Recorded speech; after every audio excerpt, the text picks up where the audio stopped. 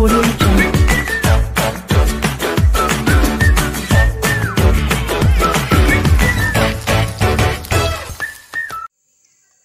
Hi friends, welcome to our channel. நம்ம சமையலறை. இன்னைக்கு நம்ம சூப்பரான பிரேக்ஃபாஸ்ட் ரொட்டீன் தான் பார்க்க போறோம். பொங்கல், உளுந்து வடை and வெங்காய சாம்பார் தான் செய்ய போறோம். வீடியோக்குள்ள போறதுக்கு முன்னாடி இதுவரை நம்ம சேனலை சப்ஸ்கிரைப் பண்ணாதவங்க எல்லாம் மறக்காம சப்ஸ்கிரைப் பண்ணிடுங்க. அப்படியே பக்கத்துல இருக்க பெல் பட்டனையும் பிரஸ் பண்ணிடுங்க. அப்பதான் நான் போடுற புது வீடியோட நோட்டிஃபிகேஷன்லாம் உங்களுக்கு வரும். வாங்க வீடியோக்குள்ள போலாம். ஃபர்ஸ்ட் நம்ம வெங்காய சாம்பார் செஞ்சிடலாம். இதுக்கு குக்கர்ல துவரம்பருப்பு சேர்த்துக்கலாம். தண்ணி சேர்த்துக்கலாம்.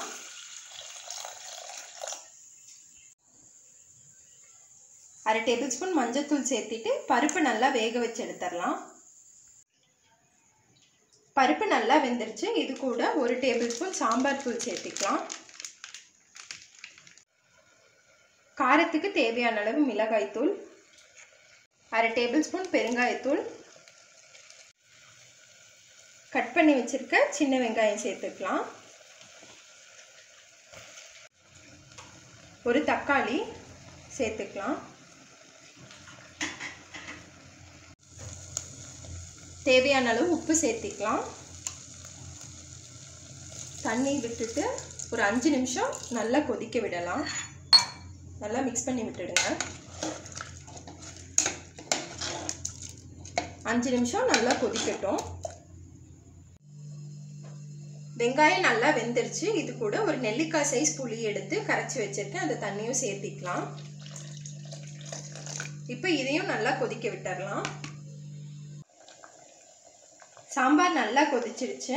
இப்போ ஸ்டவ் ஆஃப் பண்ணிடலாம். இப்போ சாம்பாரை தாளிச்சிடலாம். தாளிக்கிறதுக்கு ஒரு பேன்ல 2 டேபிள் ஸ்பூன் எண்ணெய் விட்டுருக்கேன். எண்ணெய் சூடாயிடுச்சு. கடுகு போட்டுடலாம். கடுகு பொரிஞ்சதும் ஒரு வரமிளகாய், கருவேப்பிலை சேர்த்துக்கலாம்.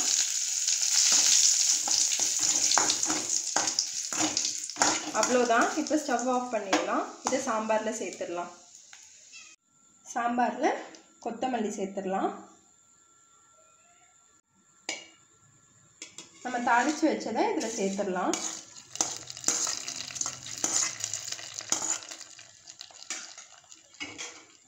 இப்போ இதை நல்லா மிக்ஸ் பண்ணி விட்டுடுங்க. அவ்வளோதான். சூப்பரான வெங்காய சாம்பார் தயாராகிடுச்சு. உளுந்து வடை செய்கிறதுக்கு ஒரு கிளாஸ் உளுந்தை 3 மணி நேரம் நல்லா ஊற வச்சுட்டு கழுவி எடுத்திருக்கேன். அதை சேர்த்துக்கலாம். கொஞ்சமாக தண்ணி சேர்த்து நல்லா அரைச்சி எடுத்துக்கலாம். மாவு நல்லா அரைச்சாச்சு. இது ஒரு பாத்திரத்தில் மாற்றிக்கலாம். இது கூட 2 டேபிள் ஸ்பூன் அரிசி மாவு சேர்த்துக்கலாம்.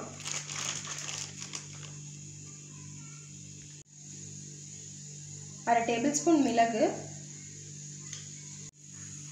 பொடியா நறுக்குன பெரிய வெங்காயம், கொத்தமல்லி, பொடியா நறுக்குன கருவேப்பிலை, ஒரு பச்சை மிளகாய் பொடியா நறுக்குனது, தேவையான அளவு உப்பு.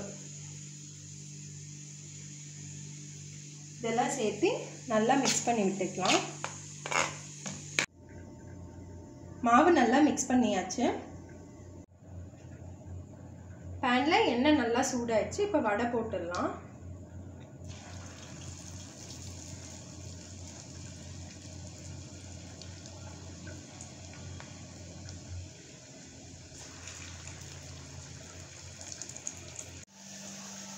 வடை ஒரு சைடு கலர் மாறிடுச்சு. திருப்பி போட்டுடலாம்.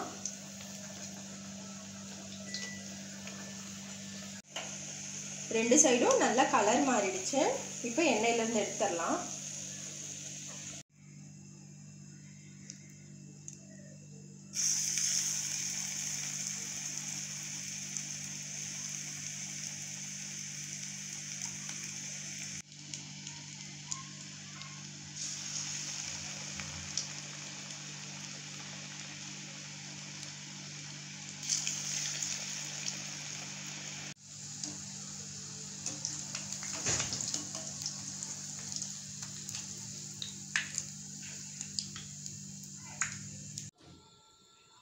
கிறிஸ்பியான உளுந்து வடையும் தயாராயிடுச்சு.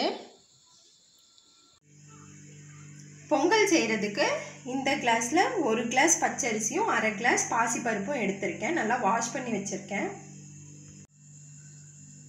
குக்கரில் நெய் விட்டுடலாம். நெய் கூட 1 டேபிள் ஸ்பூன் எண்ணெயும் சேர்த்துக்கலாம்.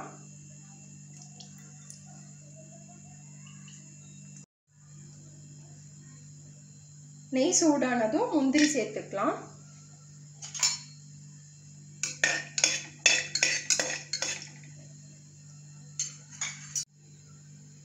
அரை டேபிள் ஸ்பூன் மிளகு சேர்த்துக்கலாம்.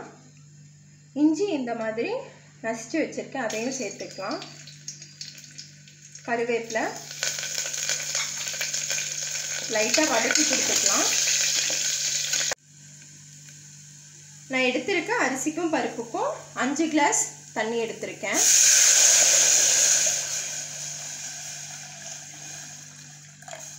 தண்ணி கொஞ்சம் அதிகமாக இருந்தாலும் பரவாயில்ல, பொங்கல் கொஞ்சம் குழஞ்சாதான் நல்லாயிருக்கும். இப்போ இது நல்லா கொதிக்கட்டும். தண்ணி கொதிச்சு வருது. இப்போ தேவையான அளவு உப்பு சேர்த்துக்கலாம்.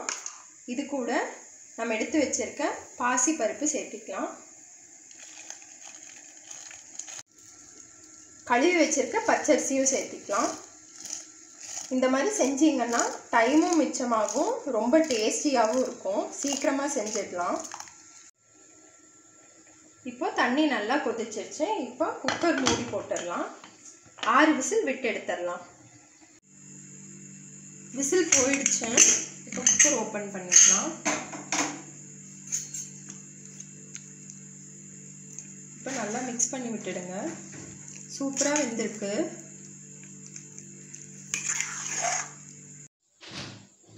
சூப்பரான பிரேக்ஃபாஸ்ட் தயாராகிடுச்சு. வெண்பொங்கல், வெங்காய சாம்பார் அண்ட் உளுந்து வடை. நீங்களும் ட்ரை பண்ணி பாருங்கள். ட்ரை பண்ணி பார்த்துட்டு எப்படி இருக்குன்னு உங்கள் கமெண்ட்ஸ் அண்ட் ஃபீட்பேக் சொல்லுங்கள். தேங்க்யூ.